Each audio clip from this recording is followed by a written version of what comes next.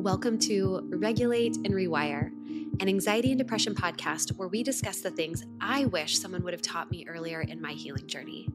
I'm your host, Amanda Armstrong, and I'll be sharing my steps, my missteps, client experiences, and tangible research-based tools to help you regulate your nervous system, rewire your mind, and reclaim your life. Thanks for being here. Now let's dive in. Hey friends, today starts what will then be followed with an 8-episode series covering what we call at Rise As We the Essential 8. So these are 8 research-supported lifestyle habits that facilitate more regulated living. These are 8 habits, things like movement, community support, vagal toning, nutrition.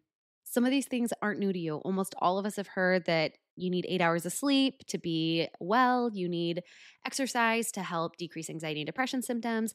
And what I have found is that so often this advice is given in a really generic way that can feel more discouraging than helpful. And so my goal is, number one, today to talk about the neuroscience of behavior change to really set you up for success if you choose to step into regulated living by changing some of your habits, doing things a little bit differently. Today, I want to talk about how you can't just know better, but you actually have to start doing better and living better in a way that supports your mental and physical health. And over the next 8 weeks, my hope is to give you just enough science to give you buy-in to each of those different lifestyle habits, maybe provide a little bit of a different take than you have heard before, and then to really workshop with you in each of those conversations ways that you might be able to step even just 1% in a helpful direction. And one of the things I want to say first today is that in your healing journey, it can be really, really empowering and helpful to link the ways that you're feeling to how you are living your life, to link the ways that you're feeling to your habits. So, for example, last week I had a couple days in a row where I was feeling more shut down. I felt exhausted. And at one point I thought to myself, like, man, it's been a long time since you felt this low energy. Like, what's going on? And instead of thinking, like, oh, what's going on, with kind of that sass and that attitude, and then just jumping into the next thing I had on my to-do list, I really took a minute to actually sit with that question. Hey, like, what is going on? My first thought went to, well, where are you in your menstrual cycle? Because I know that that can drastically affect my mood and my energy levels. But I was actually at the part of my menstrual cycle where I should have been the most energized. So that wasn't it. I had been eating pretty normally. I'd been going outside for my daily walks like normal. So that wasn't it. And then it was like this light bulb. It was like, oh, duh. Like, you've ended the last few nights in bed scrolling on Instagram until 11 p.m. Like, bingo. So, 2 things here. Number 1, this endless scrolling on social media leaves us dopamine deficient. So, dopamine is the neurotransmitter or brain chemical that's linked to motivation. So, this seemingly small thing, scrolling in bed, was likely not only leaving me dopamine deficient, but it was also taking away hours of sleep. So, this feeling of low energy, of being shut down, burnt out, or depressed, whatever word you want to use for that experience. In that moment, I was like, oh, this is not some like psychological disorder. This is a natural physiological response to me scrolling on my phone and cutting an hour or 2 from sleep for the last few nights. I share this kind of simple story to illustrate that your habits matter. Your daily habits might be the single most important thing influencing your mental health.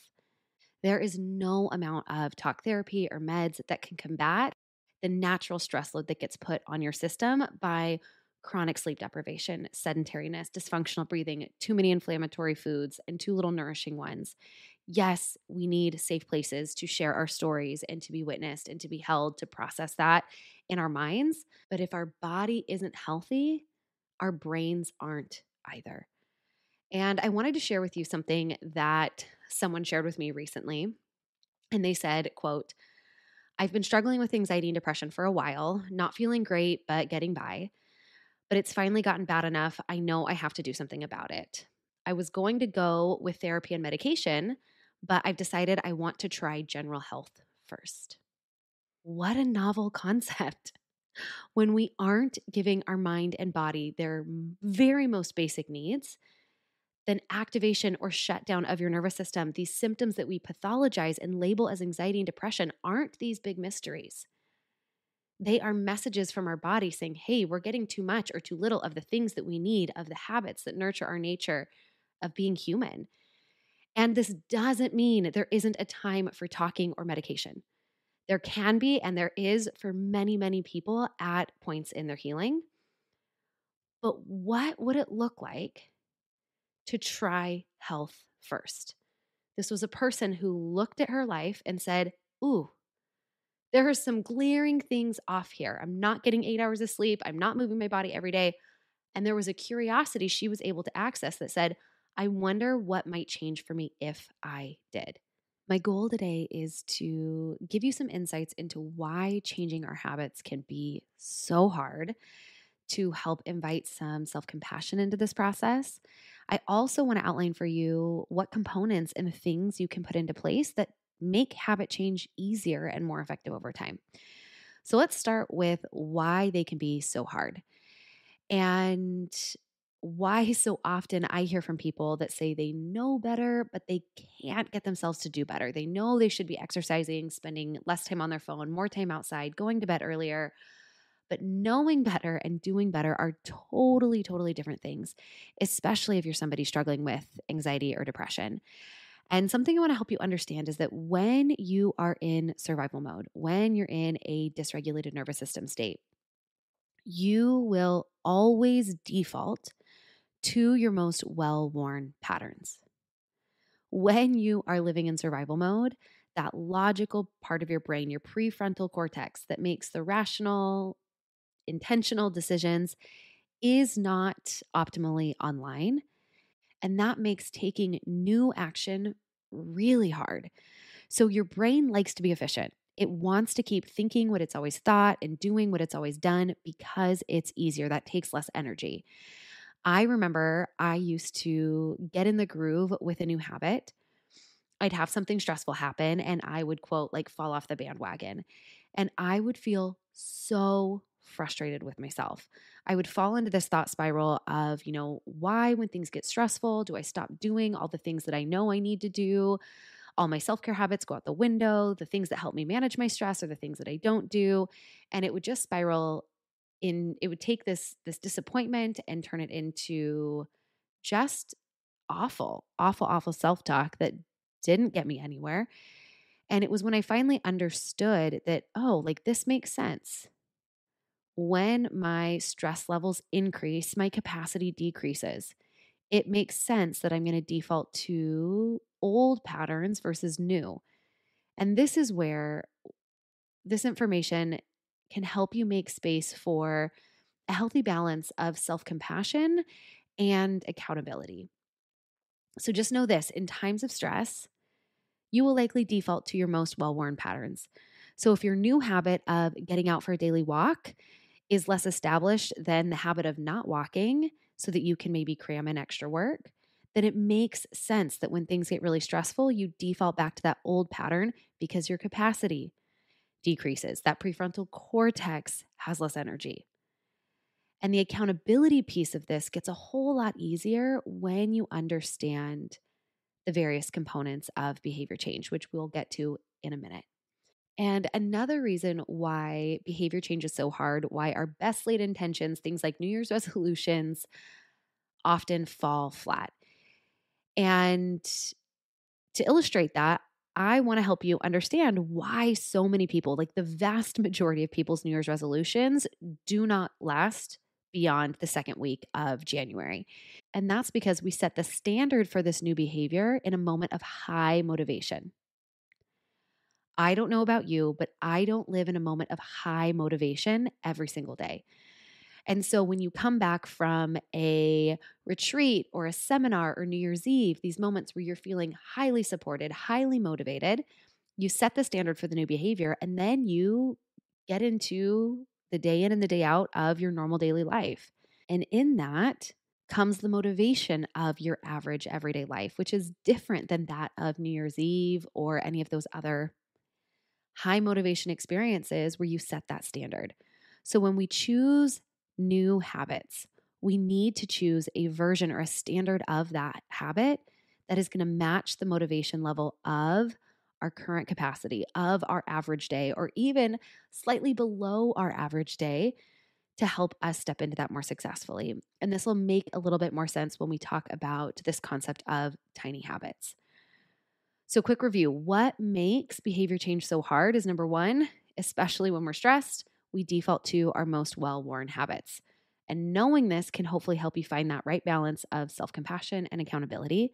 Number two is that too often we set our intentions or our goals in moments of high motivation, setting a standard for new behavior that is beyond the capacity of us on an average day, which oftentimes leads into a spiral of negative self talk, low self trust, low confidence. And two other things I want to mention that can make behavior change hard, things to consider, is your environment and your community. If you want to exercise more regularly, but you don't have a place in your home or a set gym or a way to make that easy, it likely won't happen.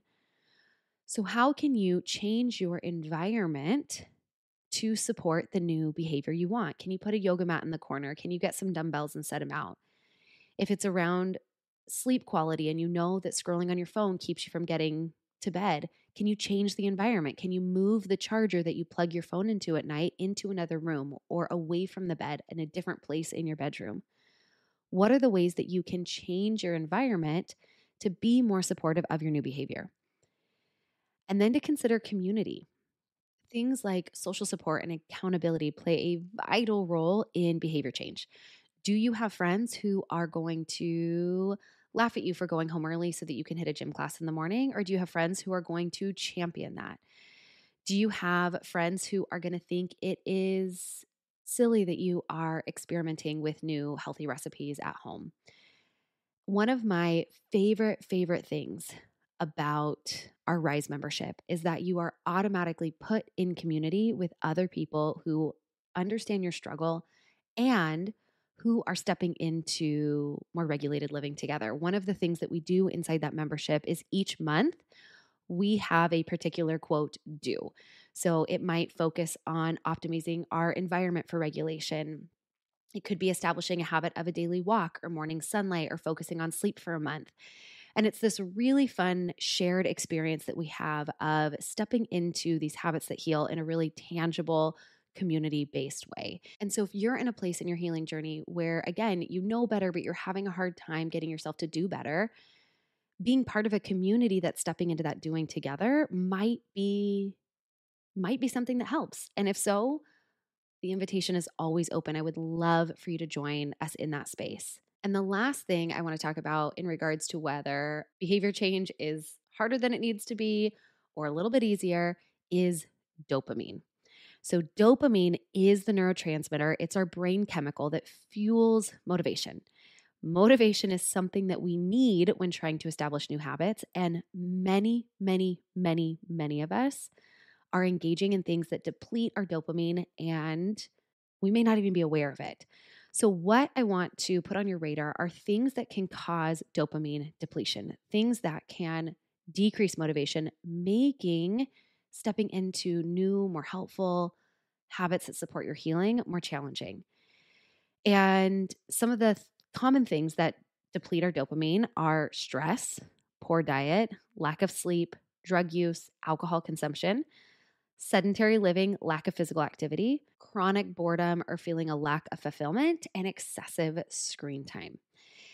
And it's that last one that I want to talk a little more about because there are some studies that have suggested that excessive use of social media may lead to desensitization of dopamine receptors over time.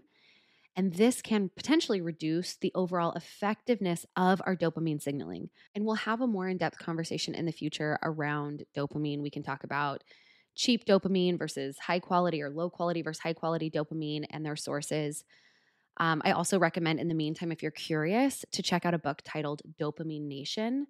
Very interesting and eye opening book.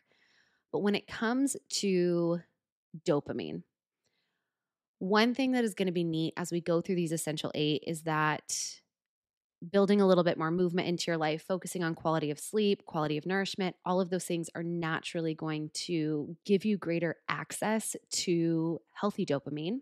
Also, to put on your radar that social media scrolling, time on our phone is a just dopamine drain. It is cheap, quick hits of dopamine that leave us feeling very dopamine deficient because the way that we establish new habits, the way that our brains lay down new neural pathways is through repetition and reward. Repetition will come in by choosing tiny habits to optimize again and again and again, choosing a level of a habit that meets your current capacity. Let's do it, let's do it, let's do it. And that reward piece is that dopamine. This is healthy dopamine. This is the dopamine that comes from I did a new, healthy, helpful thing and reinforcing that. And I'll put in a final thought here. One little extra dose of healthy or helpful dopamine that I like to give myself when I'm trying to establish a new habit is this little atta girl, atta girl, you did it. If my goal is to get out on a walk every day, whether that walk is 2 minutes or 22 minutes, getting back and being like, yeah, you did it. Like you're going to get that dopamine hit from going on the walk, but then you can get that extra healthy dopamine hit that reinforces to our brain, this is a good thing. This is a thing that we want to do again. We want to be more motivated to do this. That atta girl, that's like me. I said I was going to do it and I did it. Look at that. And oftentimes what instead I used to do was, well, it was only 2 minutes and I would belittle. Here's the thing. When it comes to this, we're starting small. We're starting easy. Something is better than nothing. Anything gets celebrated. Anything gets celebrated. And so that's a way that we can establish habits faster is also by understanding that it's not only repetition, but there is that reward system. We can reiterate the fact that this is something we want to do. And our brain remembers that of ooh, okay, let's put up less of a fight. Let's put up less resistance the next time we want to step into this new behavior. Because here's the thing, positive life changes lead to positive brain changes. And then those positive brain changes make it easier to engage in more positive life changes. And I know, behavior change is not a very glamorous thing to talk about. So thank you for still being here. I'm sure I've lost a couple listeners already by now, but it plays a vital role in healing. Because if these basic things like sleep and movement, stress management, community, nutrition are not part of your life in an optimal way, you are going to suffer. Your body is going to manifest symptoms. And today is about how knowing better isn't enough.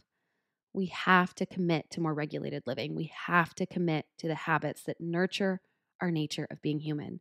And these next 8 or so episodes are really going to take you on a journey with each of these foundational pillars of health and well-being and regulation, and hopefully support you in taking steps in a helpful direction. All right, we've talked about what makes changing our habits hard. Now I want to give you a few strategies to more successfully establish new habits. And number 1 is tiny habits. And here I want to point you to one of my favorite books on habits, and it is called Tiny Habits by BJ Fogg, who is a behavior scientist. And in this book, he argues that significant transformation can occur by focusing on tiny habits rather than grand sweeping changes. And we've already talked a little bit today about why. And this also just is reinforced by our understanding of the nervous system, that our nervous system likes predictability, it likes stability. It doesn't care much for change. And when we understand that trauma is too much, too soon, too big, so many aspects of healing need to be the opposite of that. Small, slow, gentle, and tiny. So if you have a goal of exercising more, what does it look like to approach that in a small, slow, gentle way? And that's not often the approach that we take when we set goals for ourselves. So in this book, he breaks down his method into 3 components: simplicity, which is synonymous with the word you'll hear in a minute, ability. How simple is this new behavior? Do we feel very able to accomplish it? How easy is it? The behavior itself and the immediate reward that we get from that. So often it's, well, I'm going to set this exercise goal because I want to be X weight. Well, that goal is far, far, far too in the future for it to be motivating today. And again, we need motivation. So being able to pair a new behavior with what you get from that new behavior now is so essential. How is it that I feel after this new behavior? Maybe it's that that behavior makes you feel physiologically better, or maybe it's just that you really reinforce that sense of accomplishment, of feeling proud because you said you were going to do something and you did it. He also presents a beautifully simple behavior change equation that I love and we use often in our practice with clients. And it is B equals MAP. Behavior, so successful behavior change equals the right combination of motivation times ability times a prompt. So motivation comes down to two things. Number one, why does it matter? That this thing that you're doing, why is it important? Why is it important now? And reward, that natural dopamine that comes from doing something good. Ability, so this also is synonymous with simplicity. So asking yourself, how hard does this seem? Again, circling back to tiny habits and make it small, tiny. We install tiny habits and then optimize them over time.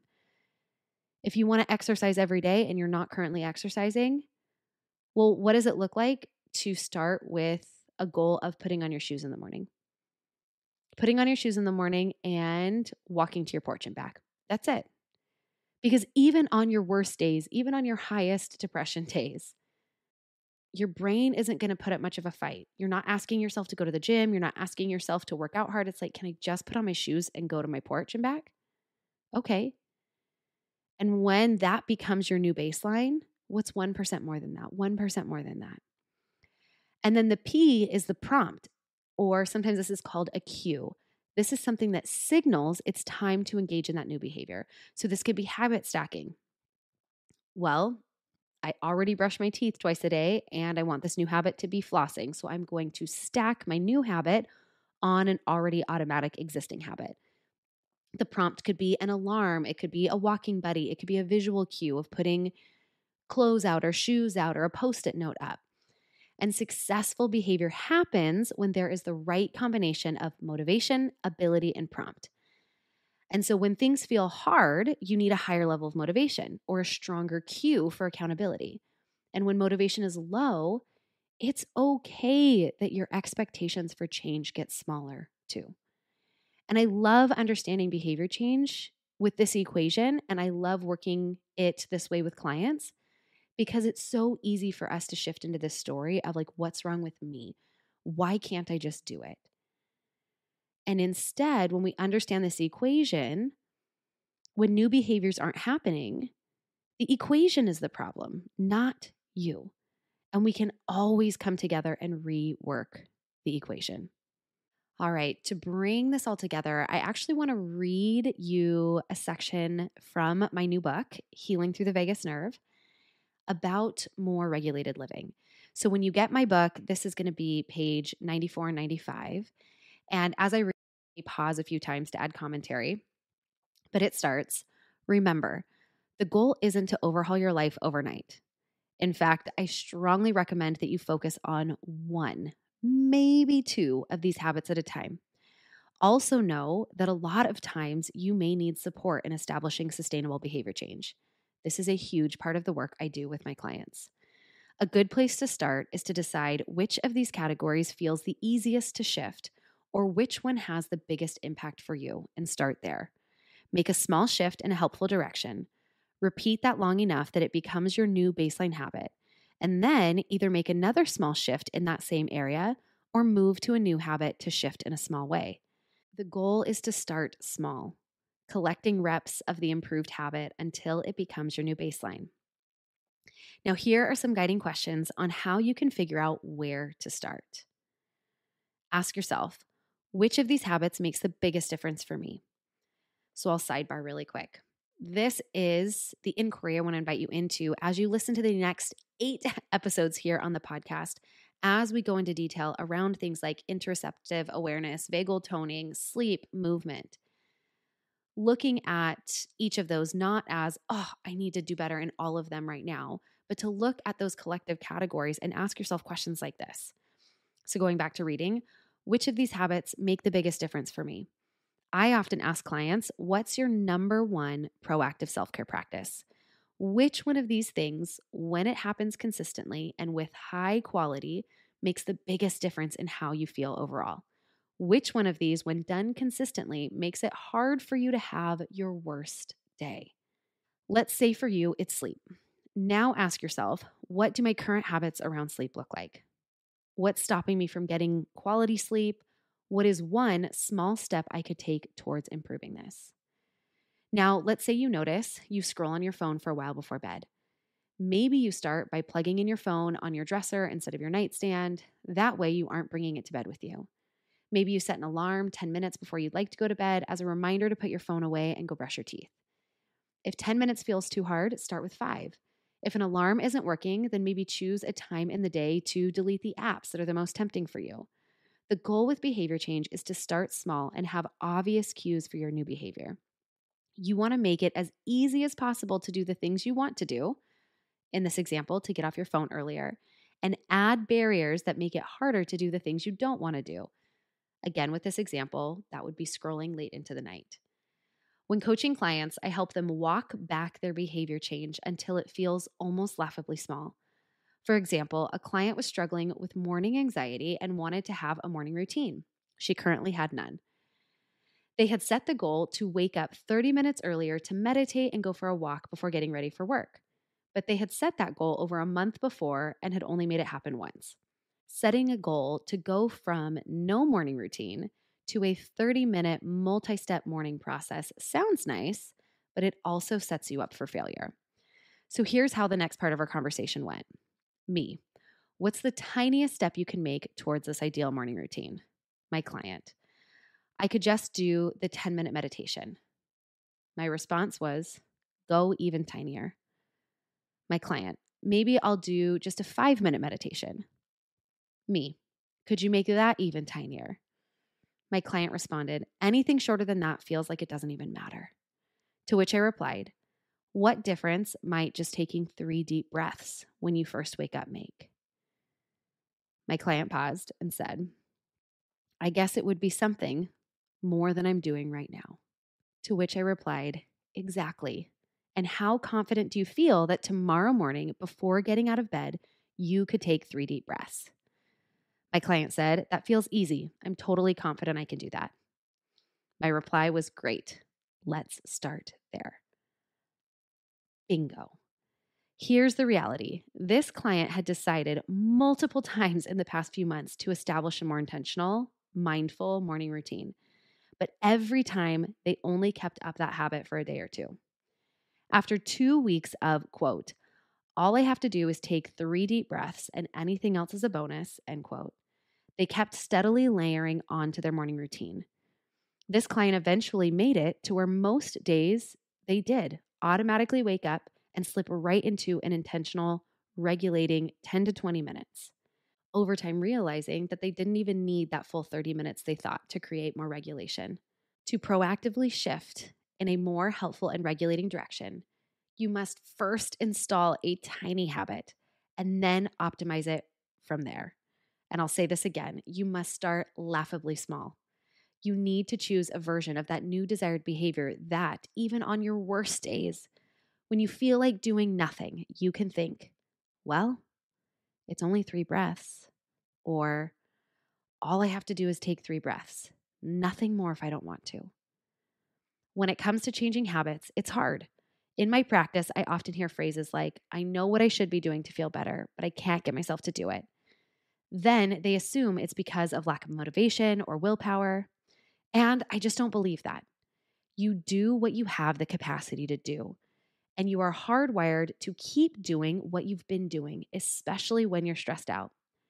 The truth is that positive life changes lead to positive brain changes, and those positive brain changes support you in making more positive life changes. Regulating your nervous system and healing your vagus nerve means changing the way you live your life in at least some way. And I'll wrap up reading there. So, what I want to invite you to do is that as you listen to these following episodes, I'm not asking you to overhaul your life all at once. Please don't try to do that. I am inviting you to better understand why each of these things matter. I'm inviting you into moments of self-reflection, of seeing how they play an integral role in your healing, and then choosing one habit to work on. Maybe, again, the one that feels the most impactful, or you choose the one that feels like the easiest place to start. And I'll end by explaining one final habit change tool that we use a lot with clients. And this is something called a habit ladder. And with each of the following episodes, I've actually also put together a PDF resource that includes an overview of what that episode talks about, some suggestions for that behavior change, a notes page in case you want to do any brainstorming, and it will include this blank habit ladder just before I offer a page with additional resources on those different topics. So I want you to imagine a habit ladder. At the bottom, it will say current habit, and at the top, it will say optimized or ideal habit. And then in between that, it'll say 1% habit, 2% habit, 3% habit. And so what this looks like is in any area of your life, this gives you a really tangible way to get strategic and to brainstorm what comes next for you. And if at any point any of you do actually use those habit ladder worksheets or any part of those resources that I give you, I would love, love, love for you to take a picture and tag me in it, send it to me in a DM or email or carrier pigeon. I don't care, but I just love hearing from all of you and seeing the ways that you are taking this podcast and putting it into practice in your real life. All right. Bringing it all together, our 3 takeaways from today's conversation is number 1, your daily habits have a big role to play in your healing journey. If you are not living well, you will not be mentally well. Number 2 is a reminder that when you are stressed, it makes sense to default to your most well-worn habits. And when you do, I invite you to offer yourself equal parts compassion and accountability, and then find a strategy for how to step back into your habits that heal. And takeaway number 3 is that when establishing new habits, start small, laughably small, 1% small. Install tiny habits. We can install tiny habits by giving them a cue and purpose. And then once that tiny habit is your new baseline, optimize it over time. And I'll add a final reminder that my book is available for pre-order. So if you got anything out of what I read from those 2 pages today, just know that there is so much more hope and healing and strategic healing in those pages. And I will drop a link for that in the show notes below. All right. Thanks for being here, and I'll see you next week. Thanks for listening to another episode of the Regulate and Rewire podcast. If you enjoyed what you heard today, please subscribe and leave a 5-star review to help us get these powerful tools out to even more people who need them. And if you yourself are looking for more personalized support in applying what you've learned today, consider joining me inside Rise, my monthly mental health membership and nervous system healing space, or apply for our one-on-one anxiety and depression coaching program, Restore. I've shared a link for more information to both in the show notes. Again, thanks so much for being here, and I'll see you next time.